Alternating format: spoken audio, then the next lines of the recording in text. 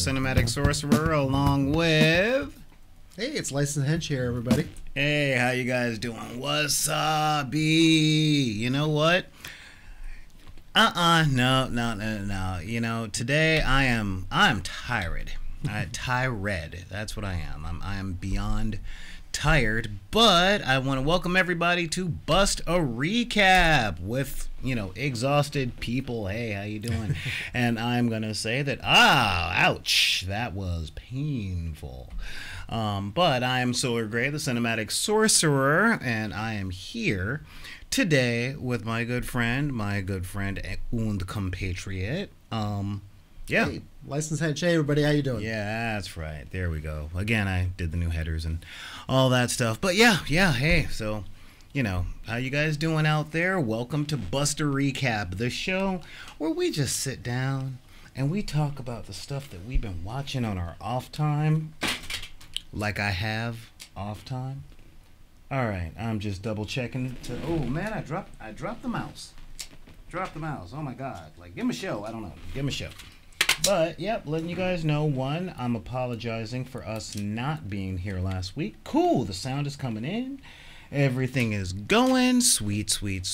I've stopped doing the sound checks during the whole live thing. So. But yeah, we're here, but soon you will know. Actually, no, you will be here. Hopefully you guys are here. You're here. I'm here. Yeah, you're here. Yeah, you're here. I'm here. You know, and again, welcome to Bust a Recap. This is the show where every week, or as close to every week as we can get, we do everything we can to tell you guys about all the wacky stuff that we've been watching, which generally comes down to one or two shows, as in two shows because there's two of us, and all that jazz. So we are covering Cloak and Dagger Season 1 and Daredevil Season 3. And, you know, but first, before we get to everything, how are you, man? It's been like 2 weeks. Yeah, I'm doing a lot better. Still got a lingering bit of that cough that I can't seem to shake, but... and you're coming into the studio and giving it to me, huh? Yeah, well, what? You've got the power of nicotine protecting you. I'm only not commenting on that because it's true. Yeah. That's all. But I think I'm over the worst of it. I still have a little bit of a cough and a little bit of low energy, but other than that, I'm doing good. So, how you been? Oh man, I have been working. A weird realization came to me a couple of weeks ago, and I was looking at all the people that come in and help me do these casts, and all the other people I have on these shows, and then I realized something. What did you realize?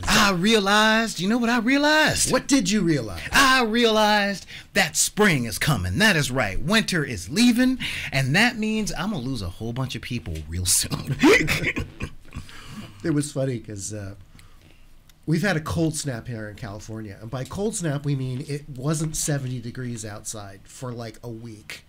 And my comment was, because this weekend it was kind of warm out. And I said to my friends, I'm like, I'm so glad that the cold weather's done and it's warm again. And then I laughed because I'm like, yeah, everywhere else is having ice storms and, you know, snow 7 feet thick. And I think, oh, it's so awful because it was overcast for 4 days in a row.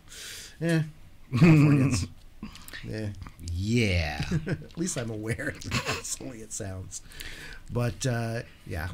Sorry, rest of the country is actually really nice outside right now. Yeah. Now, there are probably a couple of people getting the announcement that we're going out because Instagram was being a little weird. I'm like sitting up going, all right, I'm putting out the announcement. I'm doing the thing. Here we are. We're doing the thing all the way across the board. Hey, Deckers, what's going on? It's so... That was weird. Yeah. And, oh God, no wonder. This thing is up way too loud. Yeah, and, you know what it said to me? What did it say to you? It said, yeah, no, we'll get around to sharing it soon, pretty quick. It's, well, it ain't working right now, but we're going to try again in a little bit. I'm like, what do you mean it ain't working right now? What are you doing, Instagram? You know, and so I had to get out there and put an actual announcement out there. Like I had to type, and I haven't done that in so long that it's just weird. Well, Well, you know, it's the 21st century, you know, so Well, how's MP City looking? Have people gotten the word that we're on yet? of course MP City is always there, but we're going to get to them in just a minute. What, y'all think I forgot about you, but I didn't. You guys are going to get your moment. But just finishing up a couple of administrative things here because as I said, yeah, Instagram was being a little weird, and then it just left me the announcement, hey, guess what? We just posted your thing. I'm like, dude, we started like 4 minutes ago. You know, so again, all the technology plus the magic plus all of the other stuff that is, how can I put it, head aching. Also, did I mention that I am hyper exhausted? Might have mentioned that, yeah. Yeah, I am so tired. The day job sucked me in for like 10 working days straight, which is cool because it allowed me to upgrade some more equipment. You know, you guys can't see it where you are, but you guys are gonna see some stuff this Sunday. You know, because I had to get some better microphones and a portable what's the term I'm looking for, soundboard. Oh, nice. And some more cables and stuff like that. So I'm sitting up and I'm just like, all right, I got all this stuff, but man. And again, I went out and I looked at my bike and I'm like, all right, Nikki, let's go to work. Let's do it. Let's. Hey, why is there a stripe of gray in the middle of your back tire? Oh crap! I gotta get I gotta get the tire changed. Yep. Yeah, got to get the tire changed. So I'm getting the tire changed. And for those of you guys that ride, y'all feel me, because, you know, this is life or death, yo. But what also hurts is that a motorcycle mechanic costs $85 an hour. Ouch. Yeah. So I found a place that'll change the tire for like $60, but I have to buy the tire for like $120. Yeah. And I'm like, well, you know what? I got an extra set of brakes here too, so what about y'all throwing those in, you know, while you got the tire off? Yeah. You know, while it's down, well, tell you what, you do that and then take a coffee break and let me switch out the brakes, because I do it myself, but I don't have the tools. Yeah. You know, I don't have the tools and really the know-how to make sure that my transmission doesn't really mess up, because I have a drive shaft bike. So if I had a chain, it'd be just like doing something on a bicycle. But no, I got this drive shaft, and it's like, okay, you know, whatever. But yeah, so now that I've set up NP City for all those jokes about drive shafts, chains, and putting on the brakes, let's see how those guys are doing. How you guys doing over there in NP City? You see, hey, what? There's method to my madness. Yep. We got some of the people in. Something about poisonous lizards? Oh yeah, long story, long story. But yeah, so. That's one of the things, but you know, been getting back to broadcasting because we ended up taking a week off so that I can work, and now we're back. So for those of y'all wondering, I'm okay. We're okay here. I just haven't mastered being in 4 places at once. Last time I tried, there was just a great big mess and a lot of pandas. But yeah, so, you know, again, thank you guys in NP City for being here. Yeah, woo, NP City, blah, blah, blah, blah. Thank you guys. And again, thank you, my henchmen, for finding the time to come back out. As always. You're saying, because you are my number one guy. You know, actually, no, you're like my number 4, but never mind. So... so yeah, so we're getting back to it. I've been checking out a couple of other shows to see what we're doing, but I need to ask people something out there. That's the thing, because I recently got hit with a bill for the company, and I'm like, okay, well, it's a bill, I got to pay the bill, or do I? And that bill is for SoundCloud. You see, I love doing this.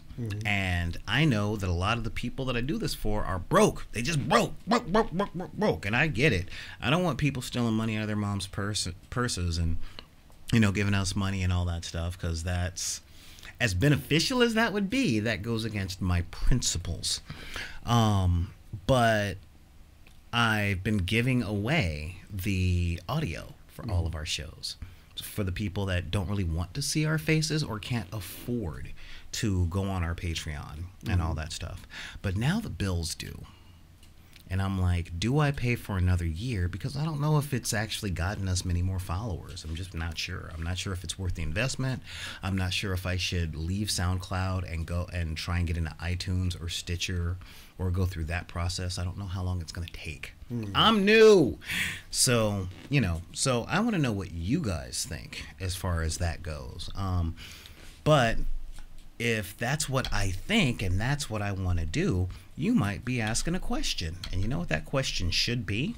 What? If that's what you want, how do we let you know that's what we want? Well, I am glad that you asked, because you can let us know by going straight to...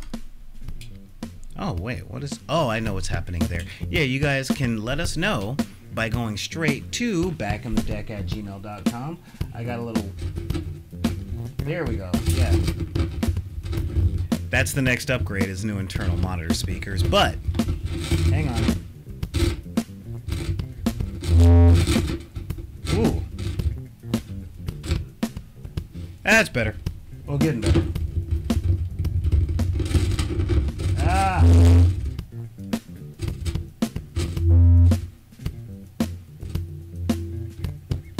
There we go. There we go. Now we're getting better. And this is why we're gone for so long, when I have to actually get out and work and upgrade equipment. But you can give us a call over at backinthedeck@gmail.com. That's BACKINTHEDECK@gmail.com.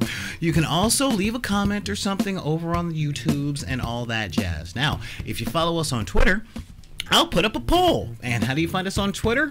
That is @BackInTheDeck. Now, when I say put up a poll, I don't mean climb one. I'm saying a poll, as in what is your opinion.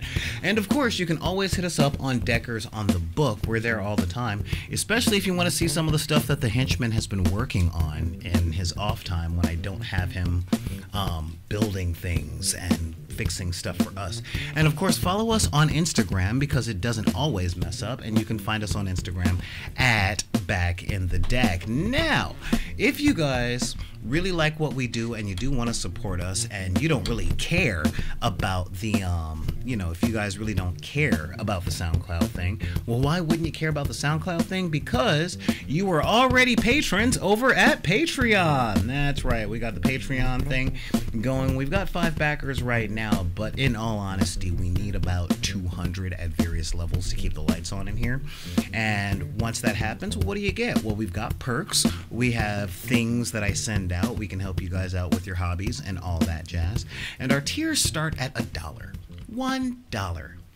They start at $1 a month, and you can have access to everything there and really help us out. But they go all the way up to $100, and don't ask what we do for $100 a month. Let's just say I need to stretch a lot more. But you can also, if you feel like contributing directly, then that's fine. I would kind of appreciate that too. And you can find our GoFundMe at gofundme.com/BID-P. And of course, you can do all that stuff, and it helps out a whole lot right there. We're doing what we can. When we put up the Back in the Deck site in the first place, I was just stressing, do I make it a subscription site? Do I make it an ad-based site? Blah, blah, blah, blah, blah, blah. See, you did this to me. So I planned on making it a subscribe-only site, but then I'm like, well, what if, if I do a Patreon, then how can I do stuff that's good for Patreon that the subscribers don't feel bad about? And what can I give the Patreon people that the subscribers don't have access to? And it's just a whole bunch of weird stuff. And that's kind of the stuff I've been beating my head against over the weekend. So it's probably going to be based on backinthedeck.com. Okay. And yeah, I mean, it's one of those things. Again, trying to do this full time. So if you like our stuff without commercials and all of that stuff, just, again, $1 a month, Patreon, there you go. You lose more than that in your car cushions while you're driving. You know you do. God knows I do. And yeah, I hear what you guys are saying. If you didn't lose so much change, maybe you wouldn't have to beg so hard. I get you. But yeah, so, full disclosure, a little punch drunk, really tired. I ended up having to work this morning. But we are here to talk about the cloaking and the daggering, aren't we? Yep. So, talk to us here. Cloak and Dagger, the Marvel television show. All right. I'm up on episode 6. I believe it's Hall of Mirrors. Mm-hmm. Or maybe Mirror Maze. I think it's Hall of Mirrors. But this one, they start bringing in a lot more of the side. Again, now we're no longer just doing that cut back and forth between the two characters. Mm-hmm. They're bringing a lot more of the side characters. Starts off with a really good exposition scene between what's her name? Not Elvira. I always want to call her Elvira. It's The girlfriend, yeah. Yeah, the girlfriend. And her aunt. And her aunt doing a tarot reading. The aunt's explaining to her that I've got a tingle. Something bad is coming. And I know it has to do with your boyfriend. He goes, well, he's not my boyfriend. And she's like, I'm worried about him. Don't mess with me, girl. Yeah. Anyway. And the good thing is that I love that they don't do the trope where she she denies everything. She's like, no, you're my aunt. You know what you're talking about. Let's do this. Yeah. And their conversation is a great tool to get exposition to us, the audience, to bring us up to speed on all the supernatural backstory that we don't have if we haven't read the comic books. Mm-hmm. I.e., she starts bringing up, they start talking about how there's a cycle in New Orleans. There's always a cycle of destruction and recreation, of death and rebirth. And then she talks about the divine pairs, and she even points out the divine pairs, and the girlfriend names them. Well, finish up the synopsis, and then we'll get back to that. All right. So, so I want to do a quick summary. I'm running everything back forward. Okay. All right. So, start off with that scene with the they lay out the danger to come and how things do not look good for anybody, and then we cut to Tandy sneaking into the young environmental scientist's good graces by pretending to be her new intern. and she's like, great, she's got a new job, she's got waiters, she's gonna go and do the thing. And so she shows up the next day, and she talks to Ty a little bit, and Ty's thing's not going so good because he's trying to get into his brother's best friend's criminal empire, and that's not going good for him. She's like, well, maybe you should make yourself useful to him. Mm-hmm. Meanwhile, we come back. Tanny goes back to her first day on the job in a haunted amusement park. Now I'm watching this and go, wait, she's a scientist for a megacorp who lives in a haunted amusement park. This is not good. And then they mess with us because she bakes cookies. No. So we talk about the haunted amusement park. She walks in like, am I in the right place? Aren't you? Yeah, she's in an abandoned amusement park in the bayou. Spooky. Oh, look at the spooky. Yeah. Yeah, so I'm like, that can't be so good. But it turns out she's a great person. She's wonderful. She genuinely believes in her stuff. She and Tandy have multiple bonding moments. She makes cookies. She makes cookies. And unfortunately, Tandy likes her too much and turns out to be real crappy at a con. And gets called out on being a liar. And but by coming clean, she actually winds up finally getting what she wants, which is to have an opportunity to talk to the dad, which was her dad's best friend at work. Find out what happened there. Now let that be a lesson. Most of the time, just ask. Yeah. Being honest is like, she was so ingrained that everyone at the corporation were like evil douchebags that she never considered that she might actually be on the level and like help her. Yeah, it's only the executive board that are evil. Exactly. They even go to, we'll revisit that because they actually go out of their way to hammer that point home. Meanwhile, Ty is trying to figure out how he can better break into the drug kingpin world, and he is terrible at it. Did he not hear what we just said? Just be honest. He's terrible. He gets caught telling the dude, get a gun shoved in his face. It's not going his way. Meanwhile, Latte Chick, I'm sorry, Latte Cop. Latte Cop. Latte Cop is making waves, and she's warned by her boyfriend Cop to drop it because the guy she's messing around with is not a good guy. Everyone knows he's dirty, but everyone looks the other way because he's the devil they know. And she's like, I know what I'm doing. He's like, I hope you do. And fortunately, he's right, because Dirty Cop has had enough of her shenanigans and is planning on taking her out. And fortunately, and that's where, so he decides to go on a ride along. She busts one of the runners. Ty takes advantage of the fact to steal the runner's contraband and run off with it. So now he has an in. And then, of course, an evil cop roughs up the guy, all while yelling at him, I'm doing this for your own good. Tell your boss we need to meet. You know, because he's got putting on a show for a latte cop. And Ty pitches his deal to the drug kingpin. The drug kingpin's like, you want to be on this life? He's like, yeah, okay, you're in. And then he has a big heart-to-heart with his cop who's like, to his buddy who's like, you're disrespecting my brother's memory. This is horrible. You're a better person than this. And he he looks like for a second he almost wants to like school Ty, and then he realizes Ty's kind of right. But then they get interrupted by Dirty Cop, who's like, Ty hides. Tells Ty, leave. Ty doesn't leave. I'm not Ty. He hides. And so he gets over here, Dirty Cop telling Drug Kingpin, time to kill Latte Cop. And Latte's Cop, I don't want to do this. He's like, you got to do this. And then fine. And Ty tries to call Latte Cop and warn her. She makes the conscious decision to not take the call. And, of course, runs in. Meanwhile, while this is about to set up, they go back to Tandy. Tandy finally meets the dad. And we find out why environmental science girl has been so weird about her dad. Her dad is in a persistent vegetative state. He's completely checked out. He mumbles, but he sees nothing.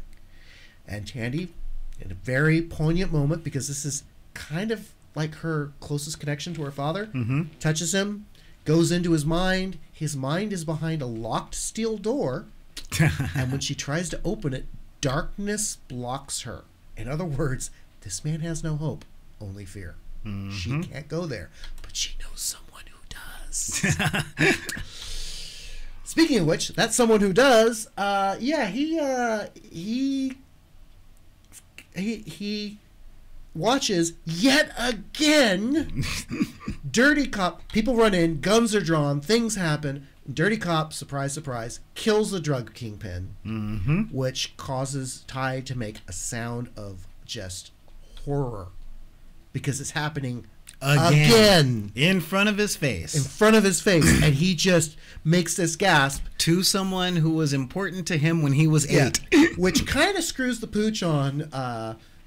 It keeps Latte Cop from taking the next bullet, but as he's running from Dirty Cop yet again, he attempts to teleport a couple of times, doesn't quite make it, just sort of doing that mage blink thing where he can only leap like 5 feet ahead, just enough to avoid being shot in the back like 3 times. And then finally teleports to Tandy, who's in the church, who takes one look at him as he's just standing there completely broken, just sobbing and falling apart.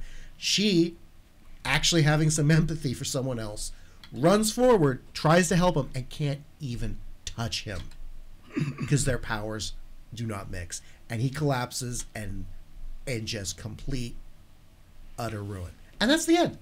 Yep. Oh, poor Ty. I want to help you. You're my friend. I want to help you. Oh, crap. I can't even give you a hug. you know. And, yeah, so that is our episode, which I really, really, really wanted to just go to the next one.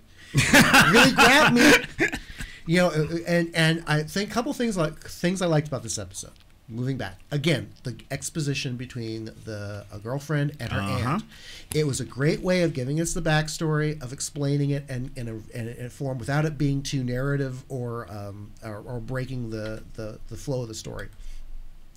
We know, especially when she's laying out the cards, which I found a little confusing because I know a little bit about tarot cards, but she's doing a tarot reading with a standard plague deck. Yes. Which I realize is very standard for that kind of thing down there. Mm-hmm. But I don't know what the cards mean. But they're not good. So then she plays out the cards and she says, you know, it doesn't look good for your boyfriend because one of them, it's going to be the same pattern playing out every single time, as with every divine pairing. One will live and one will die. And then later on, I was thinking about that because I was actually thinking about the show after the fact. I'm like, wait, that doesn't necessarily mean that. It just means one is life and one is death. Mm-hmm. And if you think about their powers, that makes sense. And then we go on with, and then also the whole thing. Her name is Evita, by the way. Evita. I always want to call her Don't Elvira. cry for me, Argentina. Yeah, Evita. But, and then the environmental scientist was a real fun character. Because, like I said, when they first introduced her in an abandoned amusement park, you're like, oh, God, this isn't going to go good. And then she's being kind of key. She's being kind of weirded out by Tandy because Tandy's, like, asking leading questions and trying to be sly. But the problem is that the person she's scamming is not a narcissistic, not a narcissistic douchebag, only interested in her in her appearance. So she's actually paying attention to what she's saying. And there's a real fun scene where it's great because she actually lays out the whole evil plan. Like, oh, you signed the NDA, right? She goes, yeah, I signed the NDA. And the NDA about signing the NDA, which if you ever signed an NDA, yeah, you have an NDA that says you can't talk about the NDA. Mm-hmm. So she says, oh, yeah, we found something under New Orleans. What was that? I don't know. Sounded like a foghorn in the distance. I don't know. They found something under New Orleans, which is it oil? Oh, no. It's more powerful than oil. It burns 10 times longer and 10 times hotter, i.e. black blood of the earth. Wait, you mean oil? No, I mean black blood of the earth. Yeah. You know? And which also, and they said that it builds up. The problem is that if they attempt to tap it, the power will build up and then release in this cycle. This episode, they talk about cycles and power building up and releasing multiple times. So they're really hammering home the theme of all this. And she explains that that's what happened when the drilling rig blew up. Like, they tapped into it and the system couldn't handle the amount of energy that was coming out of the ground and overloaded. And her job is to design a heat shield to prevent that from happening. So she's positioned relief valves all throughout New Orleans to let the excess pressure and heat go so they can tap this new fuel source under the city. And in the back of my mind, I'm flashing back to that first season of Preacher where they had the giant methane release valves. And eventually they wound up blowing the whole city. So, oh, wow, you have these release valves. So the oil company tried to drill once. They blew up the oil rig. Now they're going to try to drill, and they're going to redistribute the energy through the entire city. Yeah. You know, this is a comic book show, right? Yeah. I figure I have to point that out.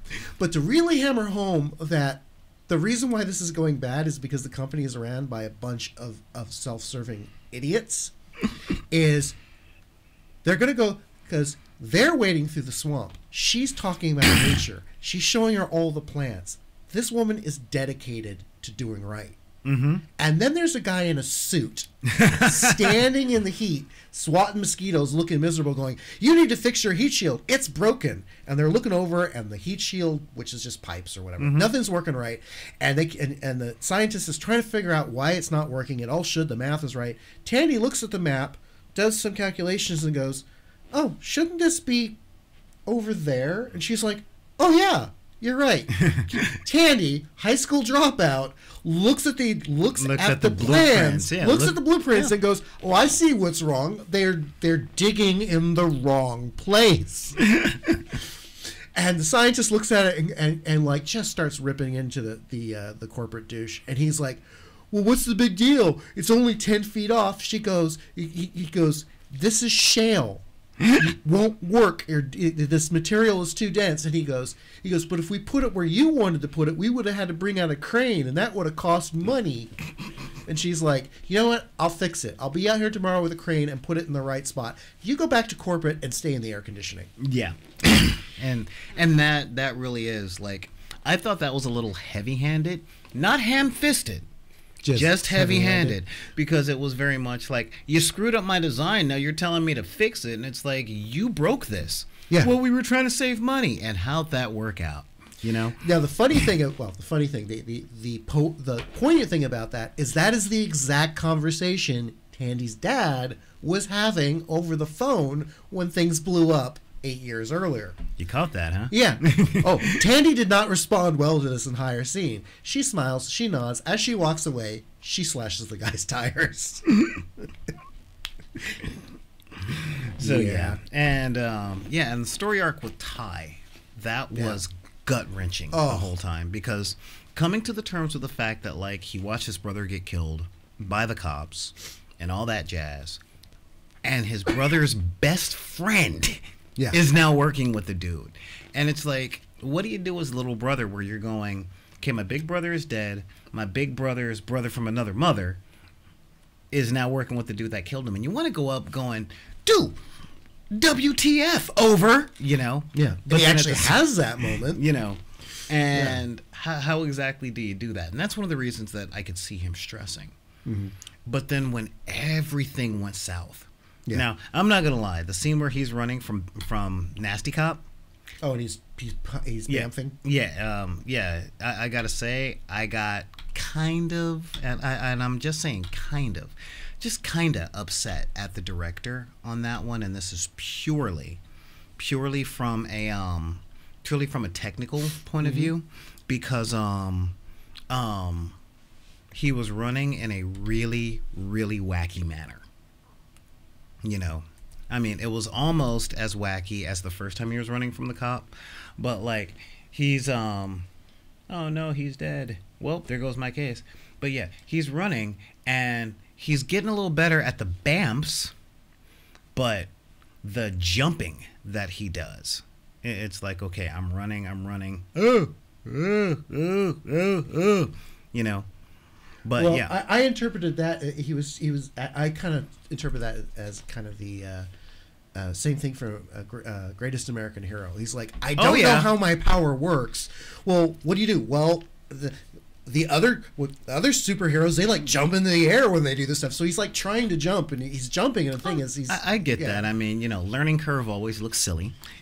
I'm just saying. And also, he's landing goofy because the spot he's landing is not where he expected it to be. Yeah. Although I honestly thought he was going to, when he first appears with Tandy, I thought he was going to have like a bullet wound in him or something. Oh, no. I honestly thought that was going to happen. But my thought was, oh, we'll have a bullet wound, but that's when she can discover maybe she can heal, that kind of a thing. But no, they're just not going to let him off that easy. Yeah. Don't you get it? Everything for him in this show is hard. Yeah. Everything. You know, I mean, he's one of those. Marvel has this interesting thing. They have this interesting way of getting you connected to a character and then making them suffer. They suffer hard. Cloak and Dagger, they suffer. Spider-Man suffers. Captain America, like the symbol of what we all ought to be, suffers. Daredevil suffers. It's just like, can't my heroes have a good day? No, we're Marvel. And we have to find some way to show you that you don't want to be a superhero because it sucks here, you know? Yeah. And I think that's one of the reasons that I'm not really into their street level stuff. Because their cosmic stuff, they don't suffer as much. And their cosmic stuff is like adventure in the cosmos.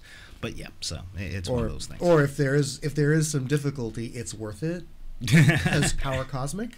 Yeah, well, not just power cosmic. I mean, you know, you're dealing with creation and all that jazz. But yeah, there's a lot of suffering on the street level side of Marvel Comics. It's like, yeah, you know what? This world really sucks. That's why I'd prefer to live in the DC world, except in space, because Marvel space is awesome. But DC has better magic, so it's one of those things. I'm writing a video essay on that. But yeah, so what would you give this episode?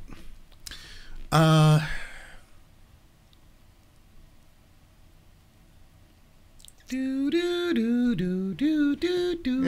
I'm debating between 3 of a kind, 4 of a kind. I'm thinking 3 of a kind. It wasn't quite it was. it definitely got me in. I want more, but that's the problem. I want more. I don't really feel like the episode just raised a lot of stuff. It didn't answer anything yet. So I feel like this is a two-parter, and I want the second part, but I want it. So very good show. Engaged, got me hooked. I really want to see the second half because I'm also kind of excited because I think that Tandy has learned that because at this point it's like, well, I'll do my thing, you do your thing, and we're kind of friends who talk every now and then. And now they're going to learn that no, I need you to help me with my thing, and you need me to help you with your thing. We have to be a team. And that's, I think, what's coming. I'm really anticipating that. Yeah. Now, I'm actually in a very similar boat with you on this one. I definitely gave this one a full house. It wasn't a 4 of a kind, but I gave it a full house, and I'll tell you why.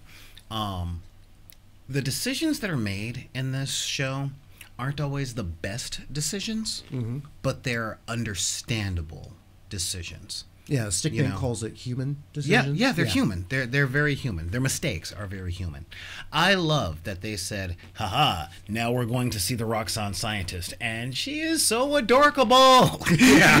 She makes cookies with cardamom. She lives in an abandoned amusement park, but she also lives in cargo container house because she's an environmentalist, so she's trying to do stuff for the environment. And it's like, look, this is what lawful good looks like. And they don't make her stupid. Yeah. You know, it's one of those Tandy's like, yes, well, I'm going to ask this leading question. Oh, yes, you know that yes, I'm saying that I'm an intern and I'm fully cognizant of reading the blueprints to a project that I've never heard of once before. And she's like, don't BS me. I know who your dad was. And it was like, what? Yeah. We used to play together as kids. Do you not remember that? You know, I used to babysit you. Don't BS me. And yeah. So when that came out, and it also showed that you have the corporate thing, but it's really easy to say it's a corporation. It's evil 'cause evil. But we found out about the CEO. We found out about the dude that's like, oh, well, people died, give me money. People died, give me money. People died, give me money. But even they showed him going, you don't know how to change your own tire? Oh, girl, let me change your tire and all that stuff. So it's like, they could be considered good people if they weren't evil. Yeah. You know? And in this one, we saw the evil of middle management. You know, because the CEO that was talking to the environmental scientist was her partner. Like that they're direct partners. So it's like, you know, you need to fix this because you're the one that knows how it works. And she's like, you built it wrong, you idiot. You know? And he did the normal corporate thing of, well, had to cut costs, had to show the investors profit. And she was like, what profit are you going to show the investors if I have to keep coming out here and paying more money to fix your mistakes? Do it right, you know? And but the part that really clinched me was the narration, because so often you've heard the trope of the magic Negro, right? Yeah. Oh, yeah. Right? And I don't mean just because you're on a show with one, but yeah, it's like you get that magical black person that knows everything that's going on, and they exist solely to help the main character, who's generally white. And they didn't do that with Ty, and then they introduced 2 people that happen to be black that actually do magic. Yes. And they don't do magic like, I'm waving my hand and things are fixed. They're doing the magic of, we know stuff and you ain't ready to hear it yet. Yeah. Now let me just work this whole thing out here. Let me do that whole thing. Now, quick magic lesson. You guys are gonna like this. The regular deck of playing cards is based on the tarot deck. Yeah. So you have your 4 suits of cards, and they're based on the 4 suits of the tarot. It's just they took out the major arcana. Yeah. Swords are not good. That's why spades are bad. It's sword, spade, club, wand, heart. Oh my God, this is why I don't like being tired. The hearts are the coins. And the 4th one, you know, the diamonds are the coins, and the hearts are the pentacles. And, you know, I'm going to get crap in the comment section for all that. But it is possible to do a tarot reading with a regular deck of playing cards. Yeah. And the fact that she's essentially a kitchen voodoo priestess in New Orleans. Yeah. So They emphasize that in the scene because she breaks a brick and uses the brick dust to seal the room. She purifies the room with rum. Yeah. And then they purify themselves with blessed water. Mm-hmm.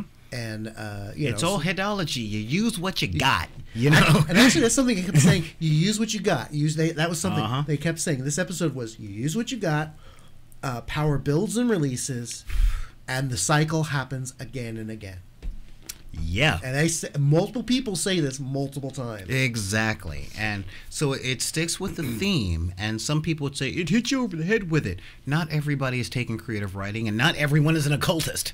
Yeah. So if you get that, good for you. But not everybody does.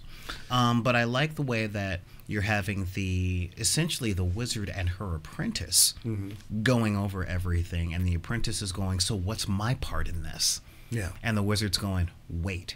And then the apprentice doesn't do what normal apprentice do, which is, but I want to know. It's, wait, all right. I'm waiting. Yeah. I'm good. She's not following the trope of arguing or Nope. rebelling. She's like, no, okay, this is what we're going to do. Yeah, she's competent as all get out. So I really like that character because of all these reasons.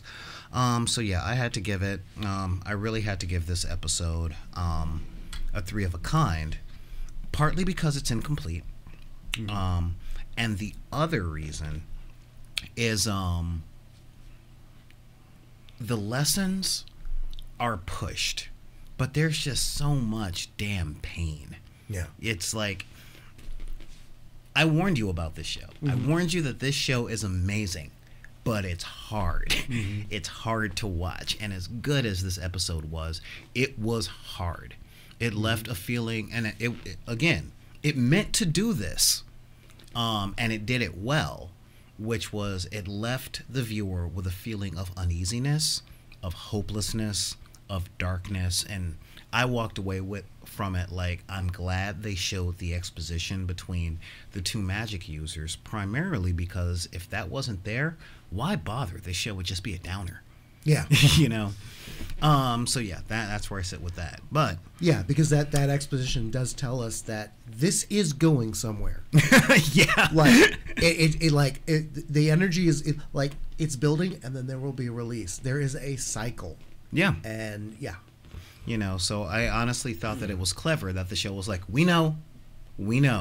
Just we know. Just stay. Just stick around. Yeah. Trust me. Okay, the dragons are gonna get here, and they're gonna be awesome. Just you sat through Game of Thrones. You know, give us that kind of a shot. But let's talk about the Daredevil, the devil of Hell's Kitchen, man. That dude. So this one was a really important episode. Now this one's called The Devil You Know. Okay. And in a nutshell, Foggy and Karen have that conversation where Karen admits to killing Owen from the first season. And Foggy's like, it was self-defense, it was this, you're still a good person, I'll get to that later after the synopsis. And Dexter pretty much gets in Fisk's face on this one. You know, and he's like, dude, you've been pulling strings this whole time. And Kingpin is kind of like, yeah, I have been. And I got my eye on you. You know, I kind of got my eye on you on this one because I like you. I see potential in you. And Dexter's like, what? No, whoa, no. No, you don't get it. I'm trying to be a decent person. And he's like, dude, you're not. And you don't have to be. Let me tell you, when I was a kid, I had a very abusive father. You want to know how I got these scars? Oh, sorry, wrong. You know, when I was a kid, you know, my father was very abusive, and I beat his head in with a claw hammer. I do good things for the city. You don't have to be a good person to do good things. And the way that it's written, you kind of go, oh, yeah, I kind of get that. In the meantime, during all of this confrontation, Agent Nadeem gets promoted because of all of the busts and reduction in criminal activity that the Kingpin deal has actually done. So the city is getting better, and Nadeem is kind of like, yeah, you know, thanks, but I'm just there. And And he doesn't know that this is just putting him deeper and deeper and deeper into the Kingpin's pocket. Yeah. Which is played off very well. But he gets together with Foggy. And again, his financial troubles is back up, but he doesn't know how he's being played. And Foggy is like, dude, don't trust this dude. You know, don't do it. I've seen what he's capable of. He's tried to kill me. He's tried to kill my friends. I can't tell you exactly why I know how bad he is, but trust me, he's bad. And Nazim is like, and then comes the conversation between Matt and Karen. Because Matt is like, hey, I know you think I was dead, but can we talk about this? Because I need some information from you. And of course, you know, that goes a little better than expected, but not entirely. So there's a lot of stuff that goes down. Dex, Dexter, Agent Dexter, tries talking to the girl he had a crush on when he was in the suicide hotline, and they go out for lunch, and it's kind of a catch-up lunch, but he's looking at it like a date, and then he starts getting a little bit creepy and kind of starts saying, yeah, no, I know all this stuff because I've been stalking you, but I'm a government agent, so we kind of stalk everybody. And she's like, yeah, that's nice, go away from me, crazy, I never want to see you again. And he thinks about killing himself. But in comes Kingpin. I know you're heartbroken, but sometimes you just have to scream. And it kind of ends with Kingpin holding on to Dex as a surrogate son. Oh, wow. Yeah. So in this one, this is where the show actually starts speeding up. Okay, because I'm looking at this, and one of the things that this show did, and this is one of the reasons that season 3 is considered the best of all 3 seasons of Daredevil, is that a lot of shows talk about masterminds. They talk about criminal masterminds. But when it really comes down to it, PBS, when the mastermind puts his plan into motion, the mastermind's plan always depends on script immunity, what happened off screen, and evil will triumph because good is dumb. And this show has spent the past 5 episodes hinting at what Kingpin did off screen, but showing how the effects are there. And it's not like, this happened because I did something completely unbelievable off screen. It's like, no, I paid off a dude. Yeah. I paid off a dude over here. Oh no, I know this information. And you're just seeing these layers and pieces upon pieces upon pieces. And he's finally at a point now where he's like, I've got the last piece. I didn't know how I was going to get the last piece. Then this dude saved my life. I see his talent. I see he's crazy. I see he's broken. I can work with that. Yeah. I think you're my last piece. And it takes him a while to do this, but they show that. They show the Kingpin, or they show Fisk reading Dex's psychological profile, reading his history, looking at his work history, putting together who this guy is. And you're going, okay, the human mind is terrifying. It really is terrifying. And so he was able to put all that stuff together and know exactly how to work him. And then you just see poor Agent Dexter break. You just see him break. And then you kind of look at everything and listen to the lawyer conversations with Fisk. And it's like that moment in Training Day. That whole, what are you talking about? You've been planning this all day. And he is like, boy, I've been planning this all week.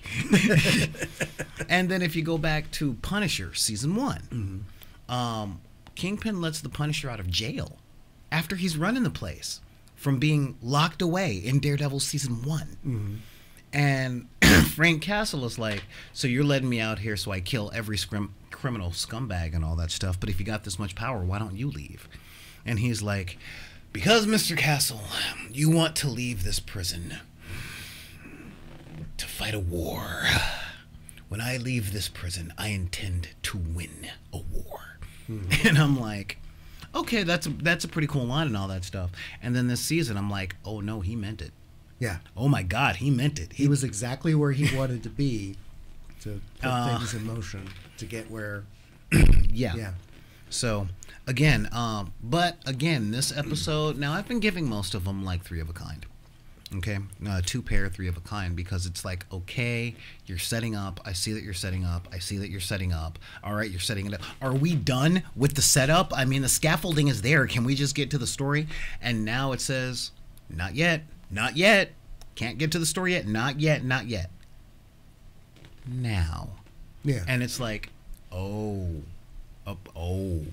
this isn't written for children. No, it's not written for children. That's why it's on Netflix. Okay, all right. I'll trust you. I'll trust you. So yeah. And again, stellar performances from everybody on the show. You know, specifically Agent Dexter, because Agent Dexter they show him going through some crap, but Daredevil tries to do a thing. I do have an important question. Hmm. Was there any hallway fight this episode? There was a fight scene this episode because it's an episode of Daredevil. Okay. It wasn't in a hallway. What? No, it wasn't in a hallway this time. But I do have to say, like, the real conflict, though, really came between Karen and Matt. Because, you know, he kind of shows up. He's back in the black outfit because building fell on him. So where's the Daredevil costume? Yeah. There ain't one. And, you know, we've got Charlie and Deborah doing the thing. And she's just like, you know, again, Deborah Ann Woll in this scene. For you guys out there that are young and haven't dated, here's the gig. When they look, when your girlfriend looks like that, when she talks, that look on her face, just leave. Just leave. You've messed up. Don't say I'm sorry. Just leave. Because if you're going to apologize, you got to know exactly what you're apologizing for. Because that look right there, that's the don't BS me, don't apologize, you don't even know why I'm mad. And I've got you dead to rights on this one.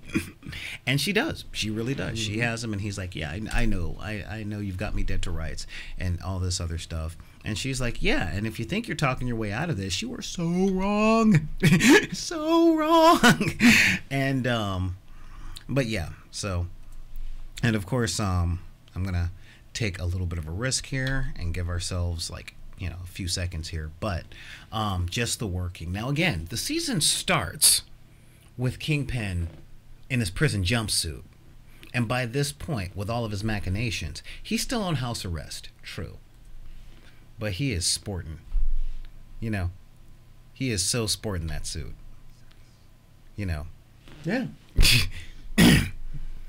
And he's like, yeah. Gotta have a little style. Yeah, a little style. And again, yes, we're taught to hide beneath many fictions. You know, and so I mean that really became a thing, you know, where he's like, oh no, by the way, my wardrobe will let you know how much you are being worked, you know, because you are. I'm working you again. I've been planning this all week. Look at my suit. You know, here we are. And yeah, you know, he's like, you're fashioning yourself into something the world would tolerate. I'm working you like your name is Jesse and my name is Walter White. You know, and poor Bullseye, you know, he's just sitting up there like, yeah, he looks you're pretty right. broken. He You're looks right. pretty broken at that point. You know, and yeah, so I mean, just the psychological stuff that comes out of this episode is just, it's staggering, you know. It really is. It's staggering. It's painful. I'm making sure that my levels are good. Yeah. And, oh, man. Yep, I think you're making me sick. You know. And, but yeah, so all in all, this particular episode, you know, again, he just works him. He's just working him psychologically. And then comes the real psychological abuse, you know, and that's the part that shows that Kingpin is a bad guy. I've got the subtitles on because I don't want us to get flagged, you know, but, you know, Julie would have never understood you, the real you. She never would have understood, and society won't either. But I will. It punishes people like you. Oh, there we go. And it's just over and over and over and over again. It's like, they don't know you like I know you. They'll punish you. They'll look at you poorly. Believe me, it happened to me. But look at where I am now. I can help you. I can help you. Take your weapon. Strike me down. To the dark and side. then your We have journey to cookies. the dark side will be complete. And, and this Fisk is a man who embraces his inner psychopath and encourages others to do the same. Yeah, and it's just like, wow. Yeah. It's just, again, just over the course of the whole show, it really starts to. Again, it's I'm gonna work you. Mm-hmm. I'm working you hard, and with all the work that's going on there, you can just see the poor guy, just the poor dude. Dex is just like, I don't know what to do with myself. I try to be good, but I think I was just made bad. And you get Kingpin going, you were, Mr. Dexter. You were made bad. You were born bad. But you can be useful to bad men. And almost all that was missing from this was, and by the way, Julie is dead, and Dexter going, no! But what I'm saying is that this episode did what Star Wars Episode 3 failed to do. It did in freaking 55 minutes what that entire movie failed to do in 2.5 hours. So I definitely have to give it a three of a kind on this one, because we still haven't quite gotten there yet. Yeah. We haven't quite gotten there. But you know it's coming. Yeah, exactly. Yeah. And this season is such a slow burn. It's a slow burn, and you're like, can we just have a fight scene now? I'm tired, And again, Do you know what's outside this room? Huh? A hallway. You should go into it. yeah. If I had better special effects, I'd be like, I'll be right back. I feel better. So yeah. So all in all, I was really digging all that. So yeah. I know you're not watching the show, but what are you thinking about what I'm telling you about it so far? I'm digging it. I'm like that they don't. I really like what they're doing with Fisk and showing that he's not a brute. And he's not just, because a lot of times when you see the Kingpin and other stuff, the Kingpin is this big guy. He's a criminal. What's his power? Well, he's super, super strong. And he wears suits before he beats people to death. But it also shows that no, he's also brilliant. He's just and patient. Yeah, and patient. And it's just he has no. He does not have any filter as far as he has no guilt. He has no guilt. Oh yeah. He has no limit. He's like, no, at an early age I realized I was a monster, and I decided to be the best monster. Yeah, you know what? He very much is. He's not like the Joker of I'm just ahead of the curve. He's like, no, I'm evil. Yep. I'm evil, but I love my city, so I'm gonna save my city, and I'll probably end up doing it in an evil way. But is that so bad? As long as the city's saved, Yeah, and it's his superpower is he understands people. Mm-hmm. He understands people, and the first person he understands is himself. Yeah. He just chooses, he looks at people and he goes, "Oh, here's a person on a cusp. I could push him one way, and he would become the best FBI agent in the world, but that wouldn't help me. I could push him the other way and turn him into a psychotic monster who works for me." And that is where he goes, "You know what? I'll have him work for me." But you're turning him into a psychotic monster. Nah, most people are terrible inside. I can see it. I like vegetarian pizza. Yeah. So, yeah. If he only used his powers for good. I would rather he used his powers for me, and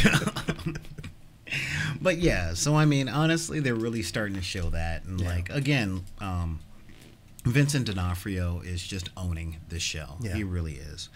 I also like the fact that you pointed out that he went from being, in prison garb to now he's in a suit. It's also a way of showing visually that he is stepping back into his position of power. You know, Comfortably. Yeah, That's the thing. It's as the show goes on, you can see like he starts off, "Oh, I have my position of power, but I can't show you that I know that." Yeah. It's not. Yeah, it's know? not that he's stepping in the position of power. He's dropping the camouflage. Yes, He's dropping the camouflage. That is exactly the whole Yes. thing. So he's pretty much at the, yes, I'm on house arrest in a penthouse that nobody else can afford. I have gourmet food. You guys don't just watch me all day, but you protect me. And now I'm in my $10,000 suits, and I'm kind of going, "What you gonna do? What you gonna do?" You know, yeah, but you're a criminal. You're right, and I'm being punished. I was here. I was here. I was under house arrest. I was in. Oh, yeah. I have the Federal Bureau of Investigation giving me the best alibi in the world. And look, it's all on film. Yeah. So you're saying I'm doing all this crime, and one, you got to prove it, and two, let's say I was doing all this crime. What you gonna do? I'm already in jail. You know. So yeah. And again, I'm rather impressed at that goes, but I'm gonna need you to pardon me for half a minute. Okay. You know, half a minute. I got to talk to these guys for a minute. Okay, I wasn't prepared for this. I'll read you my speech on. So over the weekend, I finally managed to pick up a copy of Ant-Man and Wasp. And I haven't actually watched it yet because I decided that before watching Ant-Man and Wasp, I would watch Ant-Man. So I popped in Ant-Man, and that was a fun romp. I described it to my friend as Marvel's lighthearted kind of joke film before Guardians of the Galaxy became their lighthearted kind of joke thing. And but one thing that struck me is, you know, the crazy evil mastermind who's crazy and evil because apparently pin tech makes you nuts if you don't have the special helmet. His tech doesn't work. When he shrinks things, they explode and turn into goo. So he has a gun, and like in one of the early scenes, to prove that he's an evil psychopath, someone who didn't like his plan, he shoots him with his gun, turns him into a little snot smear on the ground, and flushes him down the toilet. And at that point, I'm looking at this and I'm going, you know, you've kind of hit the Lex Luthor moment of, okay, you didn't develop shrinking technology. You can't make a super soldier who can shrink down to the size of the head of a pin and assassinate someone with impunity. But what you did make is a gun that gets rid of the body. What? Ant-Man. Ant-Man. So I haven't made shrinking tech work. When I try to shrink something organic, it shrinks into a small pile of goo. And I'm like, there you go. You're done. You're selling this stuff to Hydra. Why don't you just stop there? What did you give Hydra? Well, I gave Hydra Disinteblasters. It turns people into smears of goo. One hit, armor doesn't matter. You just fire it in the general direction and everything's dead. You don't even have to clean out the body. You just need like a cotton swab. You're only thinking one body. Yeah. I'm just saying, you know, take a platoon of those guys and then 4 guys with mops. But imagine if that had been on their like super Hydra cannons in space when they were like blasting people. Like I would have been even. I just crack up on that whole kind of like, oh, you've developed freeze technology. What are you going to do with it? Sell it to the military as a weapon? Sell it to the government as weather control? Sell it to Frosty Freeze so they can make unlimited ice cream? No, I made this technology to rob banks. That's what it's for. I'm gonna rob a bank with my cold gun, with my goo gun, and of course my device that changes the weather. Yeah. Dude, comics are fun, okay? I mean, really, that's what it comes down to. It's like comics are fun. And remember, in the 1950s, that's when they became for children. Mm-hmm. So kids don't ask these questions. You know what kids do when it comes to that kind of narrative storytelling? What? Axe Cop. Yeah, true. You know? True. Which, by the way, if you guys haven't looked at it, it is awesome. Stickman inflicted something on me. So it was Saturday, huh? Moment of quiet. So he showed me the original live-action Justice League. Oh, you mean the 2 hours of your life you'll never get back from 1992? Well, I only watched one of them. One. It's only a pilot. It was only There 2 were two hours. episodes. Oh. I only watched the first episode, and then I had to leave. But I was like, because he tells me this, I'm like, why haven't I heard of this thing? I'm like, wait, they made a Justice League with Batman, with, and Robin, like the actual, original 1960s cast. I was like, oh yeah, and all the villains. I'm like, why haven't I heard of this? And then I watched it, and I realized why I hadn't heard of it. It is terrible. Wait, are you talking the Adam West TV show? Yes. Okay, sorry. I thought you meant the CBS pilot from 1995. No, I'm talking the one from 1968. Okay. It's worse than that. Well, no. It was 70s because I recognized the Star Wipe mixer they were using to do the text, and it was really bad blue screen technology. Really? Yeah, they had to make Green Lantern kind of aqua because the Green Lantern costume would have been chroma keyed. Okay. Like, why is the Green Lantern blue? Oh! And it's like, color correction? Oh, you're talking from the 1970s Yes. Shazam and Isis Power Hour. Yes. Dude, that was awesome back then. No, it wasn't. It really was. It was basically, it kind of seemed like their attempt to do to kind of cross between Laugh-In and the Munsters. Using superheroes. I would challenge that. Let's take a look.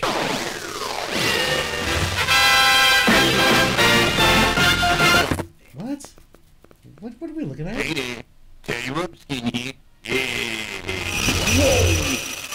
That's right. Okay. All right. Yeah, no, that wasn't terrible. But yeah, I was just going to say that whatever we just watched had way more production value than what I saw. For starters, it was on Betamax, and it obviously had been sitting for about 10-15 years because just the quality of the print was really poor. Yeah, and sorry about that, guys. I kind of played a prank on him. I'm like, okay, let's watch a little bear, but no. But seriously, now let's take a look because I liked the Shazam and Isis Power Hour. This wasn't the Shazam and Isis Power Hour, though. And it was so fucking bad. It was so terrible. And Yeah, I mean, like, look at this stuff. Oh yeah. It had yes. What? Yeah, like he's actually It had a laugh track. I'm like, why does the Legion of Doom have a laugh track? Because Giganta is hot. I don't know. Oh yeah, and actually, when they do win, Giganta serves drinks. That she goes and serves the cocktails, like, and I'm like, wow, that is dated. And Black Canary's costume, there actually was a costume malfunction in the scene. Mm-hmm. I'm like, really? Okay, yeah. Hey, what? There's nothing wrong with that.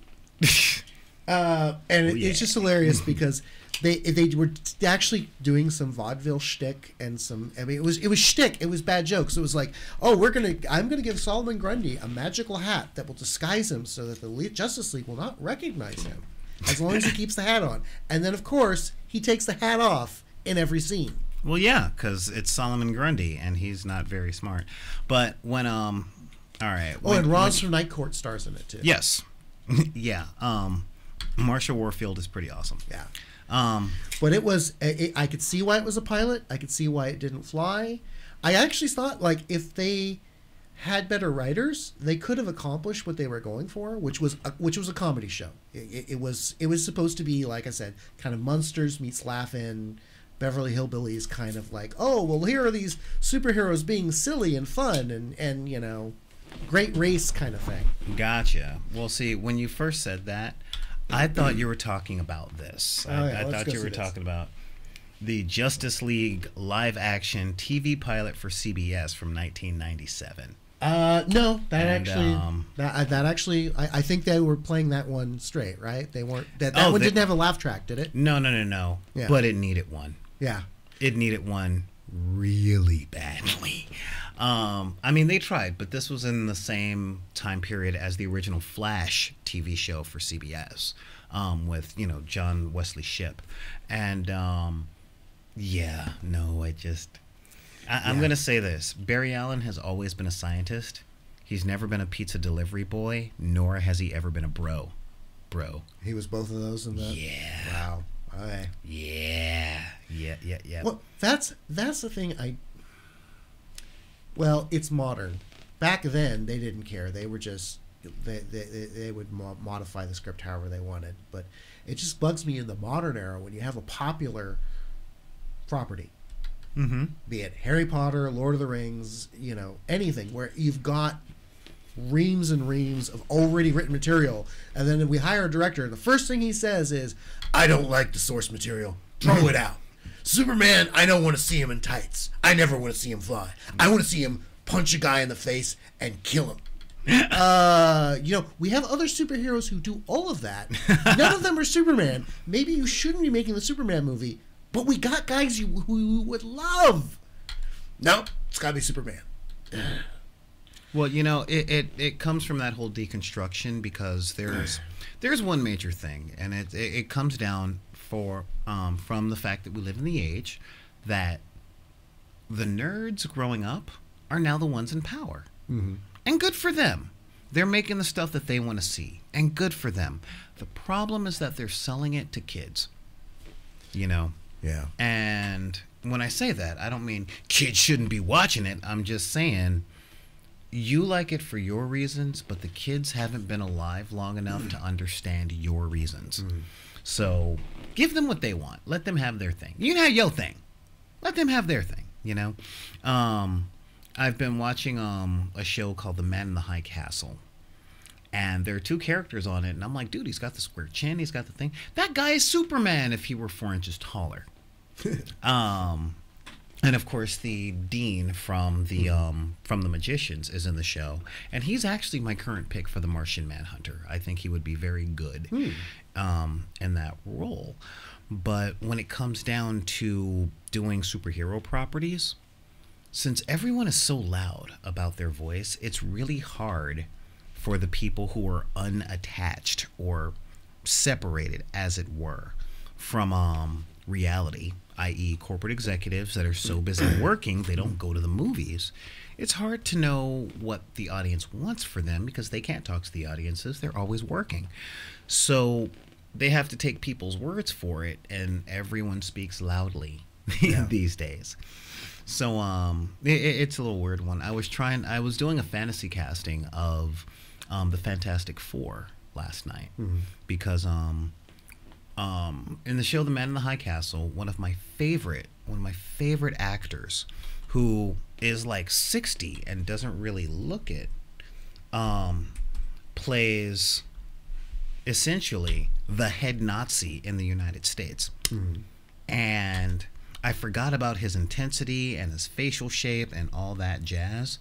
And I'm like, oh my God, Disney just got the rights back. I'm kind of thinking that maybe, just maybe, I found Dr. Doom. Because this dude is like super intense. I first found him. Doom has to be intense. Yeah, he was the antagonist in The Mask of Zorro, and he was literally the best part. But that was 20 years ago. But again, this is what the dude looks like recently. He don't look any older than Robert Downey Jr. because he's not. I honestly think that he would, and he's a British actor, which means he's had elocution classes, so he's good with accents. The Nazi character that he plays in Man in the High Castle, I'm like, dude, I want to put this guy in a green tunic. Yeah. He just doesn't speak in a third person, but like every time he's on screen, I'm like, you're talking to somebody, you're going to kill them. So I can see him going, and Doom does not appreciate the way that you are trying to get something past him. Oh, one more thing. I found your resistance fighters, and they have been put in the incinerators. Anyway, would you like some tea? Doom likes tea. That's really where I come from on that one. But I don't know. Yeah. So, but I don't know. Yeah. I've there are certain things about Doom that I've always respected, and then I saw the episode where he closed an entire embassy to avoid paying a man $200. Luke Cage. Not a man. Luke Cage. Yeah. Good. And I just keep every time I keep flashing back. I just think like the payback. Like if you just paid the guy, what do you owe him? It's not even like he's blackmailing you. You agreed to this. Well, again, pay the invoice. Go home. And as soon as Luke Cage showed up in Latveria, going knock knock knock, hey, you owe me $200. Doom is like, you came all the way out here for $200. Doom respects that. Here's your $200. Good. Close. Yeah. And I mean, that's the whole thing. It's like as soon as you show Dr. Doom that you are a person worthy of respect, he gives it to you. Weird. Yeah. As long as you make clear that you respect Doom more. But, I don't know. What do you guys think? What do you guys think of, the mastermind thing and bringing Dr. Doom, not necessarily the Fantastic Four, just Dr. Doom into the Marvel Cinematic Universe? Let us know that what would be interesting. Yeah. So let us know what you guys think about that, and feel free to send your responses to backinthedeck@gmail.com. You can also interesting. Yeah, you can also hit us up over, like I said, at backinthedeck@gmail.com. That's BACKINTHEDECK@gmail.com. You can also look us up or leave a comment or something on YouTube. Just look for Bid P or Back in the Deck on YouTube. Check out our archive there. Let us know what you think on Twitter. Check out some of the stuff that we got there. And again, follow us on Twitter at Back in the Deck. Also, join the Facebook group, Deckers on the Book. That's right. We are people that are all just like you, and we want to make some more friends. So come on, join us over on Deckers on the Book. And please let us know if you think we should actually restart the SoundCloud account, because that is something that I really want to start doing, and I want to give it to people forever. But if nobody wants it, I don't know why I should make it available. And of course, follow us over on Instagram. Now, if you guys want to help us out in a very personal way, then you can hit us up over on Patreon by becoming a patron. We've got perks and merchandise and all that stuff. Our tiers start at $1. So for $1 a month, you can join us on our polls and in our discussions and look at the entire archive like forever. And $1 is all you need to come in. If you want to do more, help out more, we've got other tiers all the way up to $100. So we're there, and we're always there. And of course, you can always do direct donations over at GoFundMe at Back in the Deck, or should I say at GoFundMe.com/BID-P. So with that, I'm going to say thank you for showing up, my henchman. I'm glad to be here. Thank you. And thank you guys for showing up. And of course, I'm going to say, we're going to be back again. I think our next show is going to be on Friday. And guess what? Super Bowl Sunday, we're doing a nominee live. We're doing a live nominee game. Wait, you're saying I have a choice if I don't like the sports ball? That's right. If you're not really into the sports ball, then tune in to Back in the Deck or tune in to twitch.tv/BID_P and check out our nominee game. Join us in the comment section and all that jazz. And I've pumped up the production value. So if you guys want to know where I've been, tune in on Sunday. But with that, I'm going to say, if anybody tells you that you can't have the hobbies you like because of the circumstance of your birth, be it race, religion, creed, gender identity, sexual preference, your disability, or your budget, you can tell those people that we said to take those cards and put them back in the deck. This is Solar Gray, the Cinematic Sorcerer, saying see you guys next time on Buster Recap. Night, everybody.